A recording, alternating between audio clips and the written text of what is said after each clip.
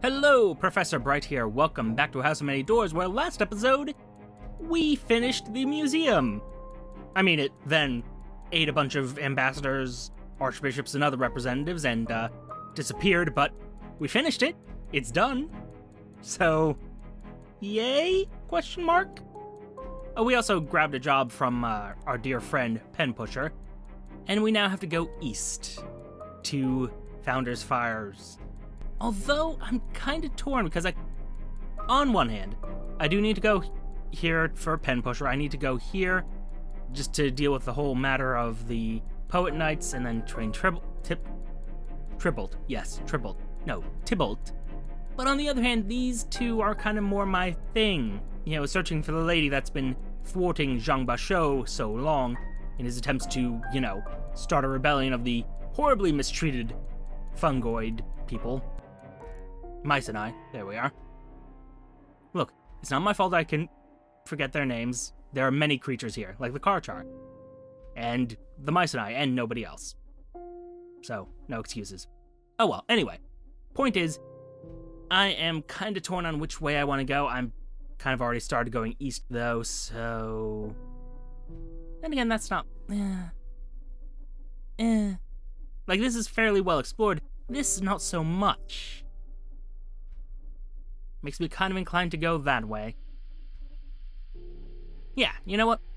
We're gonna go Chaga and to the lady, because we also failed to turn on our news at the City of Keys because I was kind of, you know, wise enough to leave after we, you know, had that disastrous opening. Well, I mean, I say disastrous, it was, one of a kind, you know?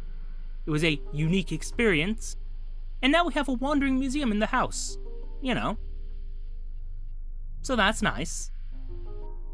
I'm sure it's a lovely and educational place to go. You just, fix some of that. Oh, we've gone delirious. Oh.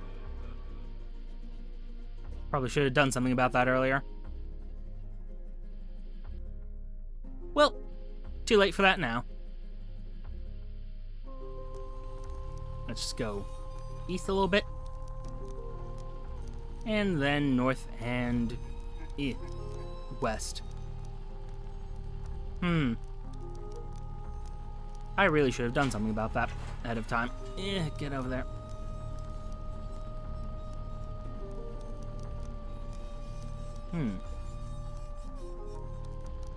Well, that's just me being short-sighted. Aw, someone's sobbing. We should probably comfort them. You know, try to find out why they're sobbing. Why are you so upset, you know? We're just in this house where we're trapped forever and ever and ever and ever. You know, it's fine. You had family back on your homeworld? Not anymore, you don't.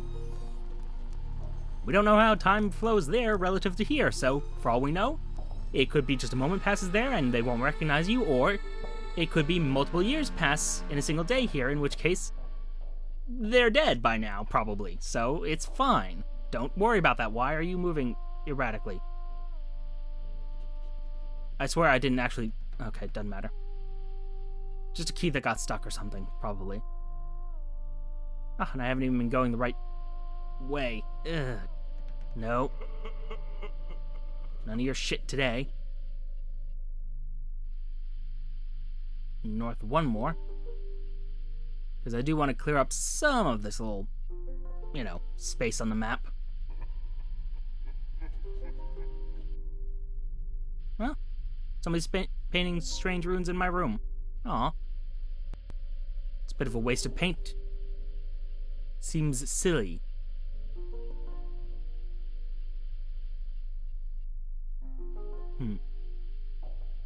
This has always impressed me with how much more terrifying terror is in this game rather than in Sunless Sea or in Sunless Skies either.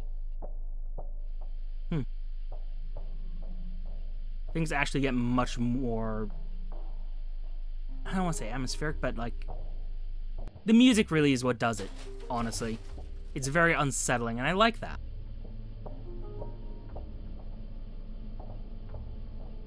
Oh dear. Come on. Got a lot of moving to do. And not, well, we have plenty of time, I suppose. But, you know. Want to get this done as quickly as possible so I can actually get back to the City of Keys, because I kind of screwed up by panicking and leaving it instead of just sticking around and handing in my port reports. Not port reports, but news, but you get the idea. There we go. Also, probably should have spent some time on R&R, but hindsight 2020 and all that. Get ourselves to the Lady of Chagar. Have a chat with her, although I'm curious. She's in the subconscious of the Mycenae, but is she, like... Was she ever real, is my question. Because it just seems odd. And was the Lady Mycenae in nature? Because the impression I'm getting is that she's human-ish. Which might just be me, you know, assuming everything's human, but... that's suspicious.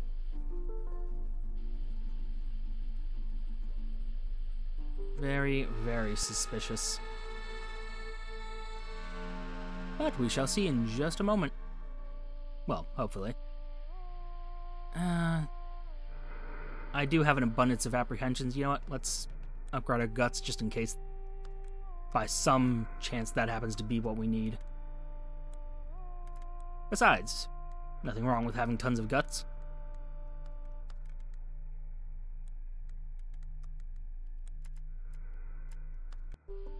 There, 74. You know what? Make it 75.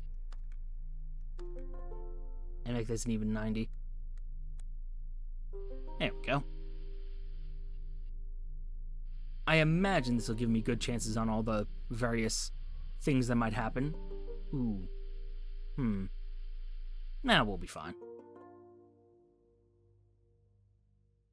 Alright then. Chagar, an ancient fungal ruin. A Mycenae city was built on this vast shelf fungus once, a city whose occult powers still defy understanding. The shelf collapsed long ago, sloughing across the floor, and it contained the lady, so let's search for her. This is going to be dangerous, says Zhang. Chagar eats its scavengers. We should make sure we're prepared before we embark. Oh well, go in.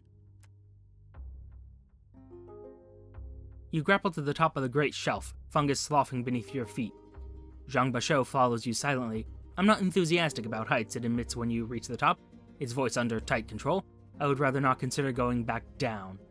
Chagar is an alien sprawl, toadstools rear around you like trees, glowing all the colors you can imagine and some beyond your comprehension. There are scattered evidences of a long-lost civilization that called this place home. Though this close to the shelf edge, the scavengers have picked most of it clean.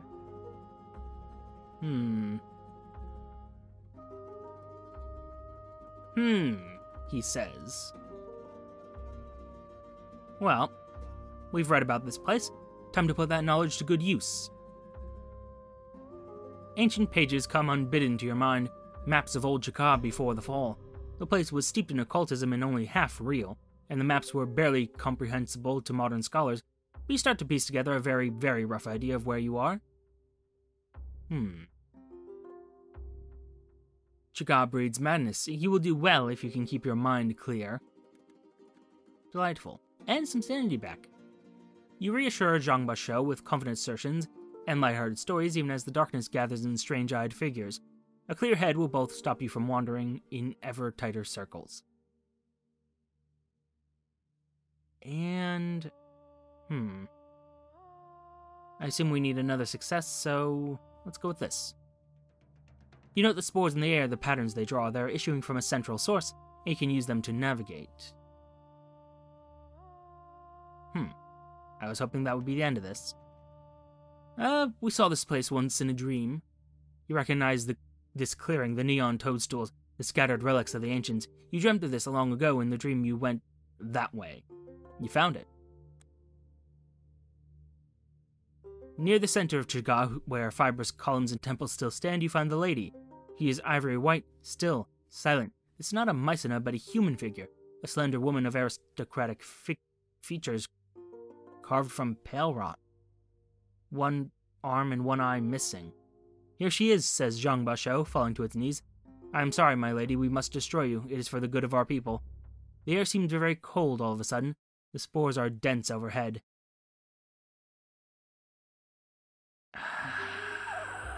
Tempting. I mean, on the one hand, they really do need to rebel, but on the other hand, she's stopping them from doing that, so... destroying that is the right thing, but... God, this is annoying. It's a tough choice. Suggest to Zhang that this is wrong. Surely other Mycenae do not want their lady destroyed. I mean, they also don't want to be, you know, tortured or made into... Like, some of them are having their brains ripped out and basically used as drugs. It's, like, not pleasant. Oh, dear. Suggest that it is wrong?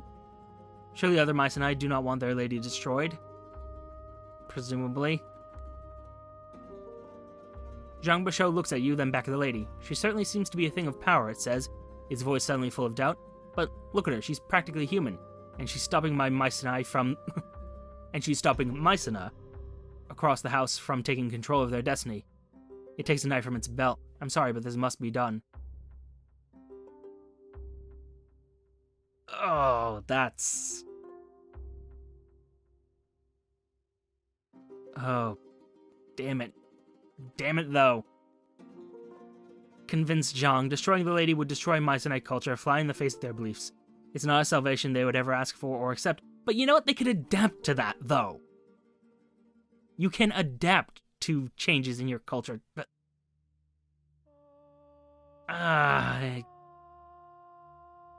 Convince him. It's probably the right thing to do.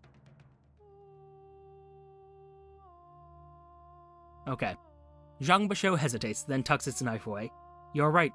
He looks up at the porcelain lady and sighs. She hasn't won, though. This won't stop me fighting. Oh, boy. By the time you get back to the Kinetopede, Zhang has sunk into a deep unhappiness, but it insists on sitting with you to nurse the scrapes and bruises you earned fighting through Chaga. For the first time in a long while, it says, I don't know where the path ahead leads. I hope I can stick by your end to the end. By your side to the end. I don't know if we did the right thing there. I kind of feel like we didn't, but at the same time, what else was I going to do? Like, do we destroy their culture to save them? Maybe. It might have been the right thing to do, but it would have destroyed their culture. Which seems like one more terrible thing for humans to do to their species, so... I don't know.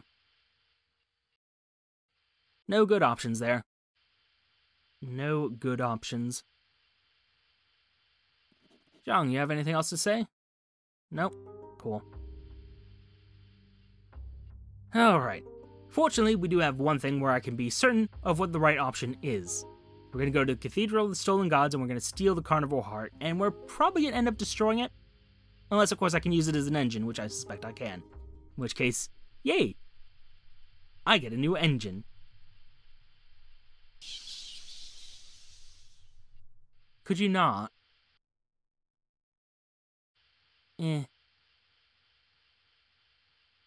One to the left, one down, and then left and further left. And... no. There we go.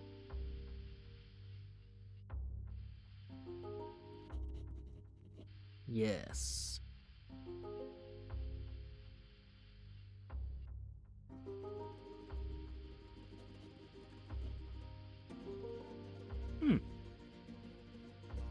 More things falling from the ceiling, as they tend to. Okay, it's 4. 4 more rooms of this. Nope. Not dealing with you today. Also, I'm kind of surprised that well, I guess my insight isn't that great, so... let's bump that up because, yeah. We could use it. Oh, and that was the last of my, apprehensions, so...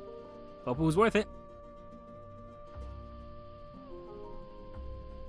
We did get it up 6 more, so, you know. Hopefully we'll make use of it. Well, let me rephrase that. I'm sure we'll make use of it. Hopefully we'll make use of it sooner rather than later. Oop.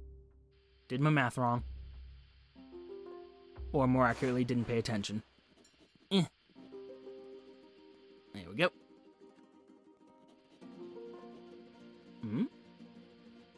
Aw.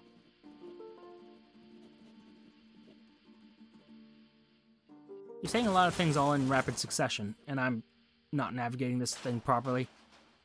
Yeah, gotta pay more attention. Less attention to the notes, more attention to the actual driving of this thing. Could you stop doing that? Alright. The Cathedral of Stolen Gods. Its spire scrapes the ceiling. Its stained glass windows depict slaughter and triumph. Every arch, every buttress, every gable and gallery is groaning under dozens of symbols or instruments of war. Spikes, cannons, human skulls. The cathedral rests not on foundations, but on caterpillar treads, each a mile in length.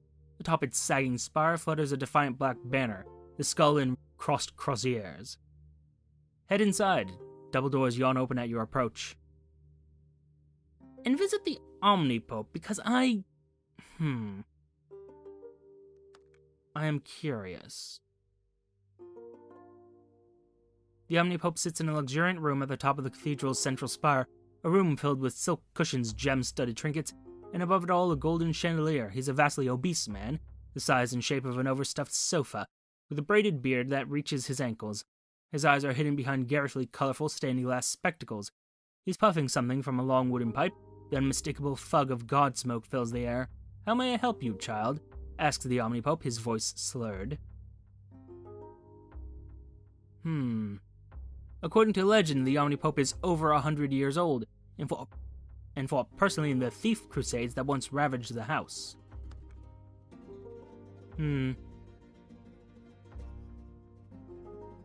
Dearie me. A new light comes into the Omnipope's eyes. With great satisfaction, he tells you stories of the old days, back before the cathedral's engine broke down. He paints a picture of all his most brutal conquests: villages burned to the ground, holy books ripped from their lecterns, enemy priests forced to blaspheme and then burned alive if they refused. Leave. I guess not. That would only be 100 years old, and that doesn't, push the bounds of possibility too far. Steal the carnivore heart, the almost completed engine that rumbles like a monster beneath the Cathedral of Stolen Gods. I want it. We have about 20 minutes before the pirate priests notice I'm missing, says 12, sliding into the window of your Kinetopede. Hello, Lucetta, by the way, long time no see, nice hat. Howdy, 12, says Lucetta with an enormous grin. Good to see you too. What's life like in the cathedral since I left? Oh, says 12, the usual, but with less sparkle. He pulls a blueprint of the cathedral from his slave rags. Time to plan. The carnivore heart is stored in the cathedral's dungeons, says Lucetta. The divine wards are gone, thanks to your efforts, but there are still some protections we need to overcome. It's guarded by a golem built from the bones of saints. One of us will have to destroy the thing. We also need to organize a slave uprising to keep the pirate priests distracted. And finally, we'll need someone to actually smuggle the heart back to the Kinetopede without alerting the guards. 12 starts to hum something under his breath, a tune you vaguely recognize. Why are you humming the fifth ode to Bezheleth?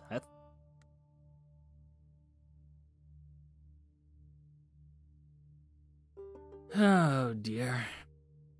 I had the chance to memorize the fifth ode before I smuggled it to you, says 12. You returned the relics of some unsanctioned gods to their rightful owners. Least they could do is grant us a favor in return, eh? We're gonna need it. He glances at you oddly. Didn't Lucetta tell you about this part of the plan? And as he speaks, you feel something fluttering in your pocket. You pull out Libros Deus's black card, flapping back and forth as though in a strong wind. A good plan is only revealed at the last minute. Lucetta holds up her slim hand, with the symbol of Elegant burned into the palm. It's glowing gold, and it is never wise to preemptively assume a god's favor. They are fickle beings. We can choose which of us gets which, says 12. How about you, Brian Bright? Whose favor would you prefer? Absolutely Libros Deus. Love that guy. Then I shall take the favor of the fifth ode, says Lucetta. Leave me with Elegant, says 12. Excellent. I've always wondered what it'd be like to have tusks, and who will be doing what. I don't know. I think I can steal the carnivore heart. I think that's what I'm better at. Yeah. Volunteer to steal it. Lucetta rummages in her wardrobe, producing 3 chainmail robes. I've been working on these for a while, she says proudly. If we wear them and pull the hoods up, we should look like pirate priests. Might be enough to get us into the dungeons. Sneak into the cathedral. Burly pirate priests guard the doors. At the cathedral's doors, the three of you are stopped by a guard with a face like a tumorous tomato. He looks you up and down suspiciously. Oi, he says. I don't remember seeing any new tanks rolling in. How do I know you're one of us? Recite the names of the swollen pantheon, all of them, and pronounce them all right. By the 19th deity, he's clearly had enough. Go on through, he mutters, withdrawing. In the cathedral beyond, hundreds of icons dangle from the walls. Pirate priests fight and drink and roar with laughter. You make your way to one of the twisty, deserted side quarters and pull open a trap door. Good work, whispers Lucetta. Head to the dungeons. The carnivore heart waits below.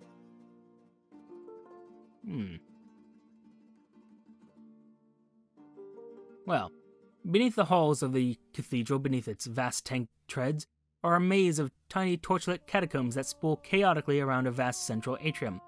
Here the engine slaves toil. Skulls line the walls. Dry bat bones crunch underfoot. You, Lucetta, and 12 separate at a fork in the tunnel to each deal with your respective tasks.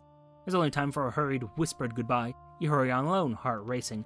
You make your way to the central atrium where the carnivore heart beats and growls. It hangs in the center of the hall, fed by 100 copper pipes and dangling veins, pulsing, dripping, wheezing. A twisted hybrid of engine and organ, split along the middle by a drooling row of fangs. It's the same size as you. How can you take this thing without being seen? Success is unlikely, though, so invoking the favor of Librosteus. Oh, don't give me any of this shit. You invoke the favor of Librosteus, the tailbinder, and stow away the carnivore heart in the folds of your billowing black cloak.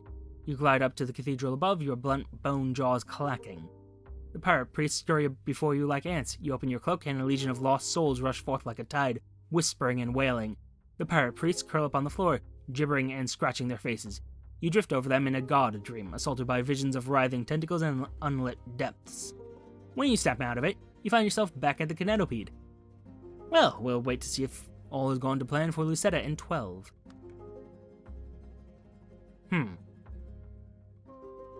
Lucetta stumbles into the Kinetopede moments later, pale and shivering. It's quite a thing, isn't it? The favor of her god. I can still taste it at the back of my mouth. Joy and power and despair. She pauses when she sees the carnivore heart, pulsating and groaning on the floor. And there it is, she says. Well done. Faint screams from the Cathedral of Stolen Gods. Smoke churns from its steeple. One of the stained glass windows shatters as the slaves hurl a fat pirate priest out of the window, out onto the spikes far below. Ooh, I thought it was just out the window. Ew. Where's 12? Asks Lucetta finally. A shout from the cathedral. A blimp-sized figure stands on one of the upper balconies, roaring for your attention. His voice bounces off the walls.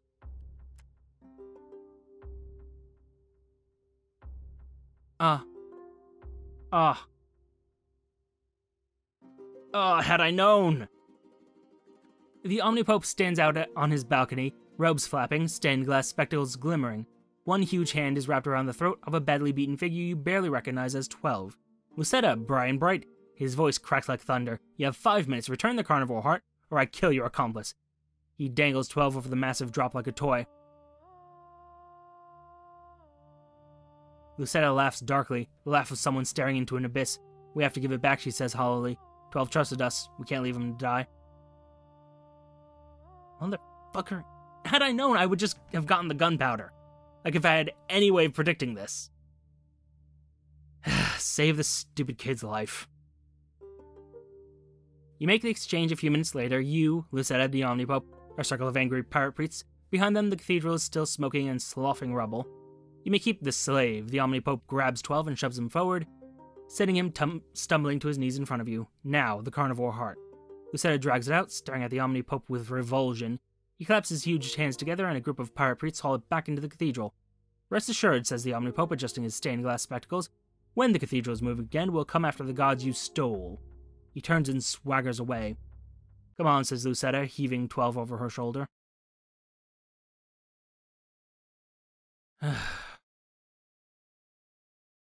Jean Bachot is tending to 12 in the surgery.